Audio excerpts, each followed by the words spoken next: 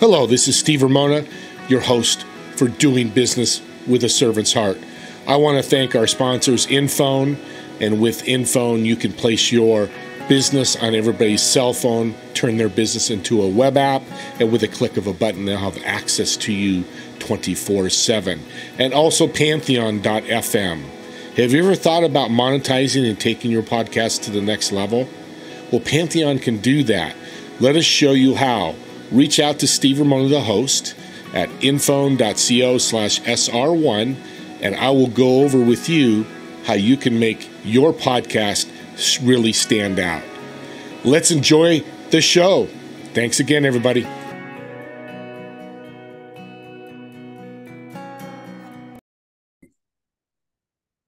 Welcome, everyone, to Doing Business with a Servant's Heart podcast.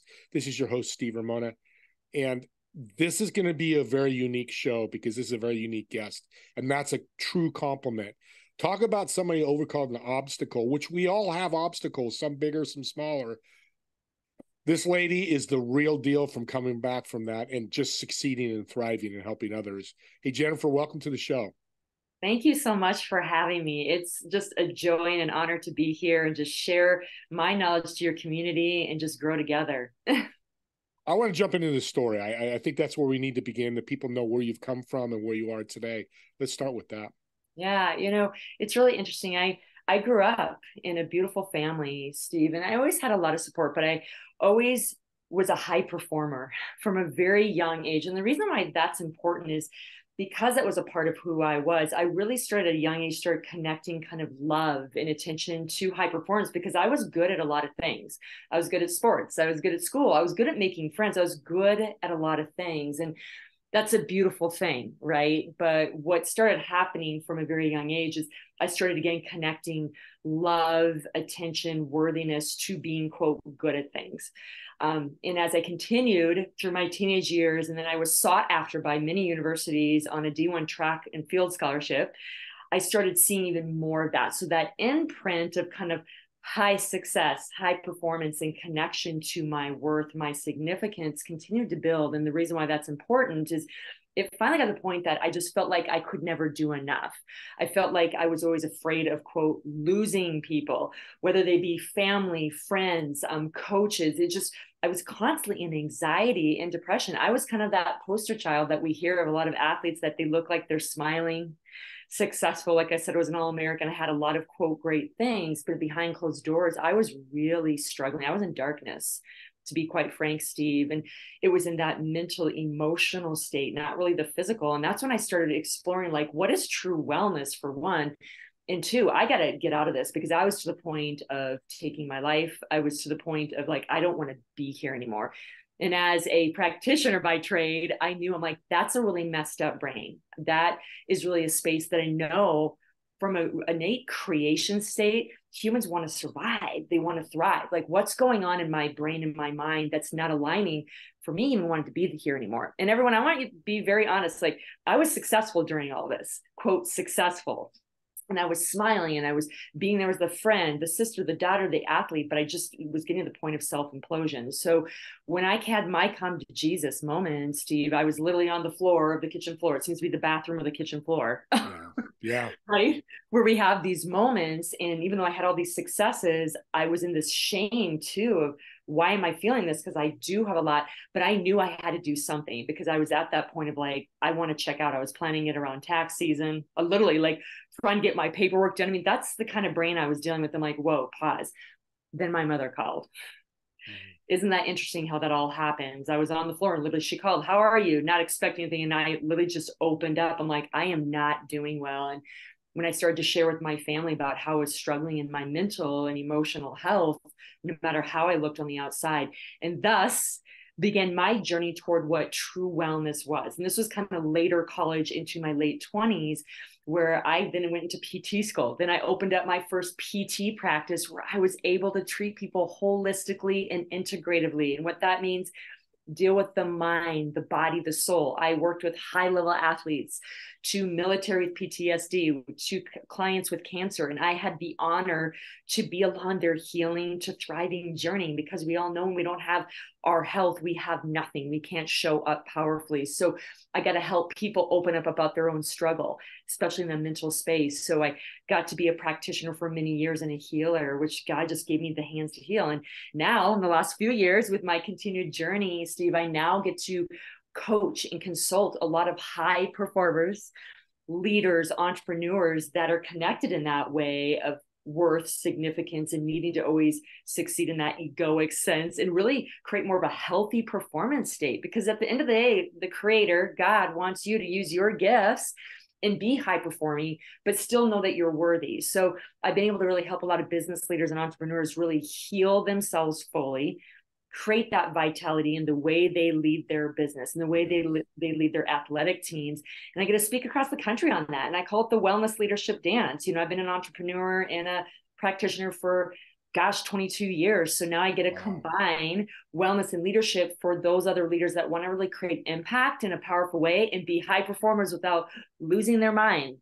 And I really believe that we need that healed leader more than ever in the day and age that we live in. So that is my passion, to see leaders become even more epic in their wellness and their powerful leadership traits, so they can get on with really living their legacy and giving what they really need to give to the world in a powerful way. It's an incredible story, and I've heard it before. I'm glad the audience got to hear it.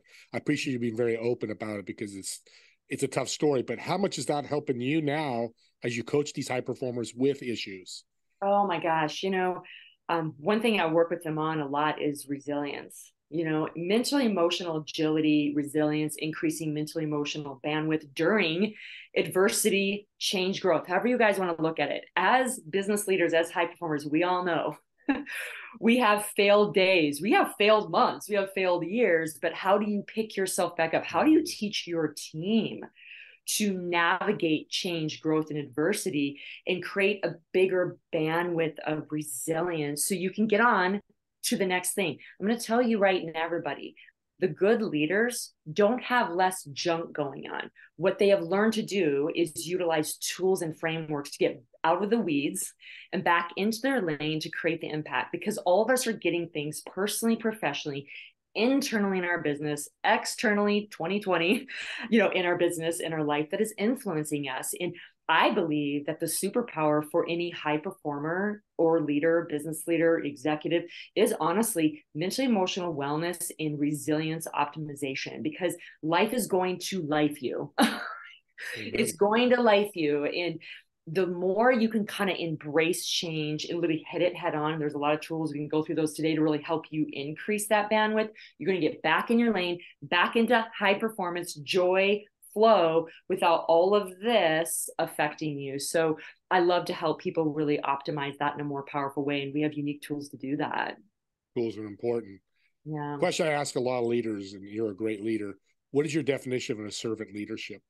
Oh gosh. Well, all of you, I don't know if you can see this right now. I have my heart necklace on, and just before I got on, Steve and I were talking about just the synchronicity, and I even forgot that I had it on. We're talking about servant leadership, a heart podcast. I'm such a big believer in servant leadership, and that being the primary characteristic of leaders. I believe they will go next level with their business, their impact, when they are having a servant's heart. And how I describe it, Steve, is I call it going back and flipping the burgers with your team. I call it back end leadership, because I believe leaders need to lead from the front, but also know intuitively when they need to come back and connect with their team, connect with what problems are going on, connecting with maybe struggles or bottlenecks. I think sometimes as we grow, especially if we're accelerating our growth really rapidly, we forget to connect with the team. And when we do that, we create connection with them of caring, of safety, of psychological safety for your team, and also them wanting to 100% buy into your cause. I hope that you've been clear on what your vision and mission is for your company. That's why they started with you, but to continue with you, to want to continue to up the ante and be next level in their skills that they give you, they want to feel your heart coming back to them. And coming back, you guys, and like I said, flipping the burgers, what do you need from us? What support do you need to help us accelerate our mission? And often that goes back to sweeping the floors, going back to flipping the burgers with them. You guys, I spent 3 months last summer living out of a bag. You know what I was doing during that time? I was going around to small businesses and asking teams, not the leaders, teams what they desired from their leader. You know what the top 2 things were? We need more tools to help with our mental health because we're still struggling post 2020. We feel like we're struggling in that. We can't really talk about that with our leader.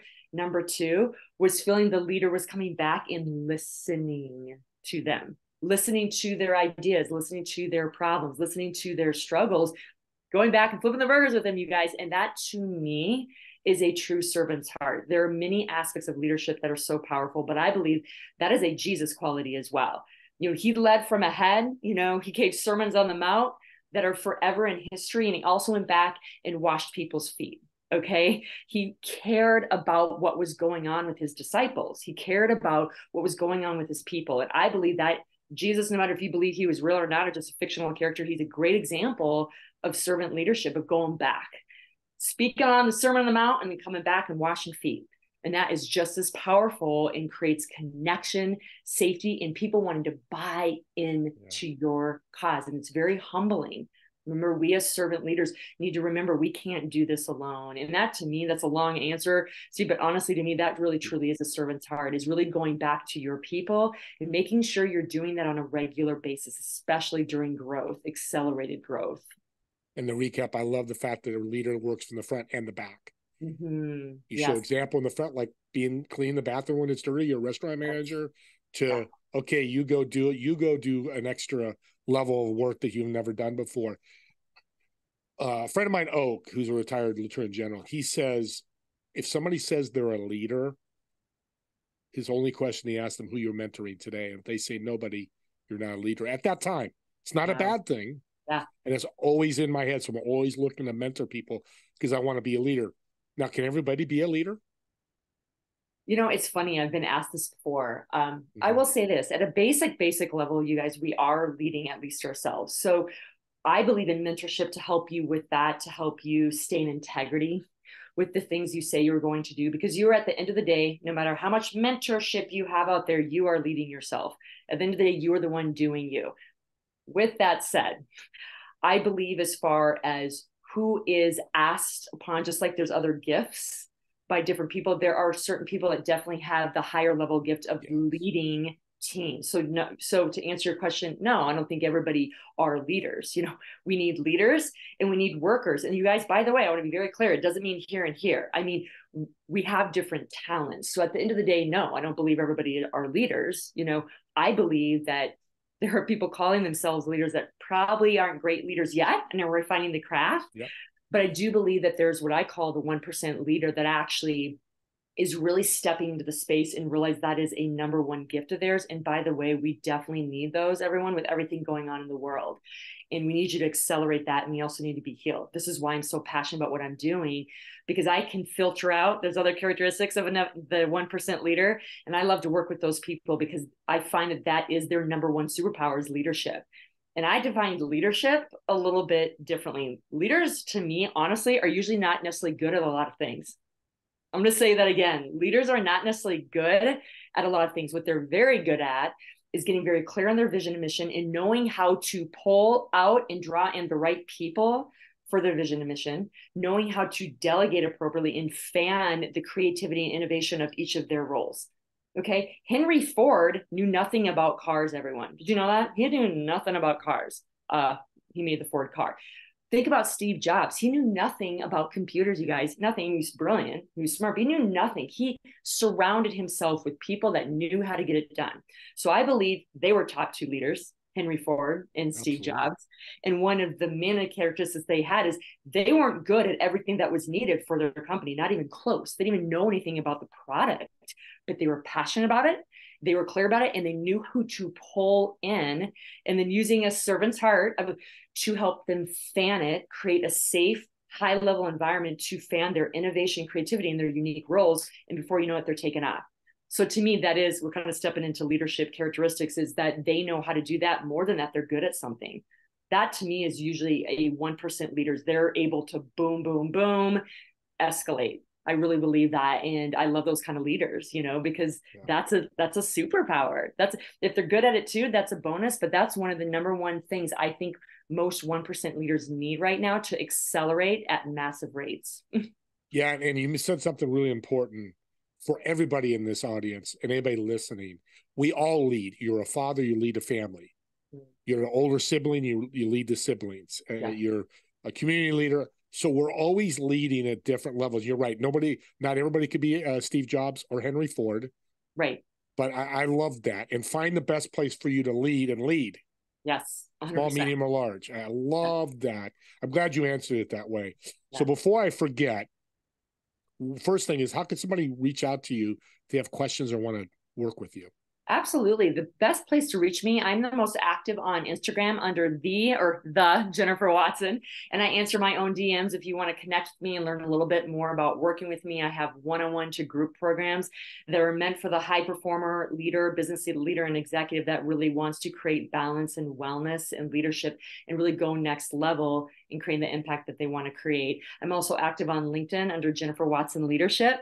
And you can also find me on my website, jenniferwatsonleadership.com, to learn a little bit more about me and my programs. I do a lot of speaking across the country as well on some of these aspects of leadership growth and wellness and that dynamic duo. And I'm a huge believer in resilience and mental wellness, which I'm an advocate for all leaders. And it's still such an epidemic that's going on, and we don't even realize that people are really suffering. So if that's you too, hey, there's no shame or blame in that. I work with high performers on all aspects of life, and I'd love to support you. Yeah, it's August 2023. I say that because the fall of 2023, you say you have we talked earlier, your group calls coming that people could sign up for.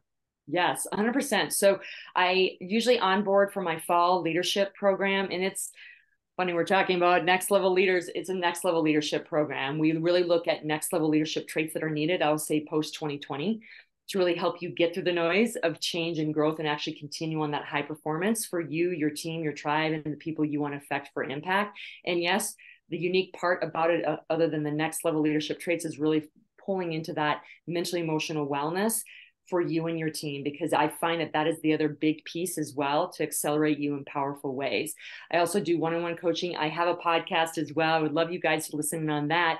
And by the end of the year, I'm looking to start in the process of making my own book, my first book yet. So I'm really excited about that. And I love to continue to speak across the country. So if I'm in your city, for any of you that are listening, come in, say hi. I would love to meet you in person. I'm a hugger, and I definitely have a heart that loves to just hug on other people's hearts. So yes. You talked about fanning the message. Yes. Which I love. So I'm going to do that right now. Yeah. The first 4 people that reach out to you, Jennifer, I'm going to give them an Amazon $20 gift card. Oh, wow. So how that works is super simple. Just mention the podcast or my name or both. I hope it's both. You remember both. Doesn't matter, but just mention this show, and she'll just reach out to me. I'll get your email, and I'll send you an instant $20 Amazon gift card, because that's fanning the message. I'm a leader, and I'm a leader in getting other people to get their message like yours out that can help others serve others. And that's what I want to do. And please reach out. Now, if you're not one of the top 4, please reach out. As you could tell, Jennifer can help you. And I want to lead into, because I'm a big sports guy and I'm starting to meet some athletes, Hall of Famers. Yeah. That's a big thing with sports. You went through it. People look at, the Michael Jordan's, LeBron James, Tom Brady. We see their public life out, and it's got to be crazy for them. Is that really the true, the inner person, the inner self is really not destroyed, but just having problems? Yeah. It's so interesting. And I want you guys to be very clear here. Some people, and I'm going to be devil's advocate, some people looking like, you guys, you're successful, give me a break, you have mental health issues. I've heard that, you guys, I'm just throw that out there, because I actually hear you, on that. And I just want all of you to understand that, you don't know where someone's backstory is. You don't know where they're coming from. So it's really easy for us to kind of look at all the glory, for one. And that's true in business. Like, we see someone do well, like, oh, they had it easy, they're doing well. Like, just take a deep breath and be careful on that, because a lot of us have darkness that maybe we haven't fully shared. Okay. Even if on the surface it looks like we have it, quote, all. Okay. I can guarantee from the people I've interviewed, from my own journey myself, those that look like they have it all often don't. Okay. With the athlete, it's just, we could have probably a whole nother podcast on that, Yeah. Steve, but I do actually work with a lot of past athletes. Some went all the way pro, or college like me. And there's beautiful characteristics that athletes bring in to the rest of life in many ways, from leadership skills to high performance to rising during adversity to yada, yada, yada, which is a beautiful thing. But what I find again is there's such many of us, for a variety of reasons, from childhood, from just the way that we grew up, really connect the performance to significance, to worthiness, to love, to whatever word you want to use. And that's where we start seeing the breakdown, you guys. And I've interviewed enough high-level athletes to know that some of these words I'm using are definitely very, very common with them. Like, I just felt like I couldn't keep anymore, and I finally self-imploded and I couldn't compete anymore. I started breaking down, or I started wanting to take my life, or sometimes it did start affecting their performance. We've heard books from Tiger Woods to Michael Phelps to these guys were gold medalists and they were literally behind closed doors wanting to slit their wrists, you guys. And I literally say that in a very sensitive way. So my point is there's a real complexity to athletes that they can be really high performing for a long period of time before they, quote, self-implode. And they can have this, the reason they can do that is because they've learned skill sets from athleticism and leadership and health in ways to kind of compensate around it. So in some ways it's brilliant, but in a lot of ways it isn't, because it finally breaks everyone. So my job is to let people know the subtle signs for themselves and the people that they're working with to help with intervention, because we have way too much intervention out there now, everyone, for mental emotional health, to catching the signs early. So with athletes, we cover it up very quickly and very well. So sometimes that intervention isn't always going to happen, but this is why I'm a big advocate when I speak on subtle signs, behaviors, not just athletes, but I use them because they're very good at protecting and hiding, that are very subtle, that you can see that they're breaking down. So whether you are willing to take that step or you're a family member or friend that sees it happening, there are tools, places out there to help this person pull back into a healthy state of performance and at the same time not lose their wellness, you guys. Because at the end of the day, now I have a healthy brain, and now I get to help other past athletes and high performers do things because they want to master something. And they don't care if they fail. They're just on the journey of mastering something. And that's where I'm at, is I just enjoy mastering. I enjoy high performance for high performance sake. But if I don't do it every day and I fail, which you guys, I fail a lot, most high performers that you see all this success, you guys, they have failed 80% more than they have succeeded. I guarantee it. I've, again, interviewed so many people. We have failed a lot more than we've succeeded. You see all the successes. But now when I fail, I'm like, it's just a learning moment. I never can take it in as a personal degradation anymore. And I think that's really where I go with a lot of athletes too. And it's a long answer, but there's a lot of complexity with athletes. We hide very well. There are subtle signs. For any of you listening, we can go through those. We have tools out there for family members and friends that can start seeing that in people. I want you to take note on that. I just spoke at my alma mater, Wisconsin-Madison, this past March to a bunch of student leaders, and they had just, witnessed, literally some of them, a girl taking her life that was on the women's track team that was high level 4.0 All-American, and she took her life, you guys. So to sit with them and give them tools, not only to deal with navigating the loss, but being aware of other people out there that could be having issues with this that are high performing. So it was sad, but a real honoring for me to be able to give them that. And they absorbed it, Steve. The young people of today are absorbing this stuff because they realize the importance of it. When I was back in college, it was suck it up, buttercup. Now we're having kids, like, I'm all about it, giving the tools. I can't tell you how many kids came up to me. And I was on stage doing tapping and energy work, and they were all about it. And I really think that our next level leaders, our young leaders, are going to knock it out of the park because they are getting this mental health and the complexity of, I'm succeeding, but I'm navigating this problem. How can I get through it? So, yeah. I like that. And you read my mind, because I wanted you to weld in business, because sports and business are so aligned. Yes, yes. And business No, owners have the same problem as celebrities. oh, 100%, 100%. But, here's the deal, celebrities and athletes, we have so many amazing skill sets, you guys, to be leaders and high performers. They're so good. So when I say this, you guys, we do have that. But I believe these skill sets can be taken too far, where we start ignoring our mental emotional health, and that's why we end up self-imploding. And again, just like I always like to give physical examples that's easier for you guys to grasp. It's just like when you see like a football player somehow with a broken leg get on the field and finish the game because it's like the Super Bowl. There's a lot of high level that they train to, that they can break through physical issues and keep going, even though if they did that forever, the leg would finally fully fracture, right? The Yep. same thing with mental emotional health, everyone, is, high performers, including, Hollywood stars and athletes, a lot of times can keep going because they've learned and trained their body with these skill sets. But again, they can be taken too far, you guys. Your superpowers and your skills can be taken too far. That's something I talk about with high performers, knowing how to manage and curtail your skill while balancing out how am I doing mentally, emotionally, physically. Again, rewiring that brain, you guys. I grew up in the suck it up buttercup. Like, Yeah. just don't deal with it. No, you Yes. guys, when you suppress that, you finally self implode. We've seen it because we see it all the time. We're like, why did that Hollywood star take their life? Why did that athlete, high level athlete, why write a book about how much their life sucked when they won 30 gold medals, Michael Phelps or whatever it was? This is why. And you guys, instead of going, they have it all, that's crazy, we can take that in too, because all of us that are high performers that maybe are not at that stage, but are still high performers in what we do, start being aware. Like, am I here? Start having that conversation with yourself, and then ultimately with another person, and then another person. And that stuff gets out of the closet and you can start healing. Again, there's so many tools, Yeah. you guys, out there. Again, I've worked with PTSD with military, to women that have been sexually assaulted, to athletes that are breaking down because they're just tired of being high performance. I've seen it all. I've seen it all. I'm telling you, there's tools for all of you to heal this. Heal the brain. There's 100,000 miles worth of blood vessels in your brain. There are over 100 billion neuronal nerve connections in your brain. Out of any organ in the body, okay, everyone, do you think it can adapt and change and grow with the right tools? Yes. Just like your gut can change with better food choices. Your brain wants to change, but you have to be willing to become aware. Am I taking my gifts too far? Am I tanking in my mental health? Can I step out in courage and ask one person, I need help?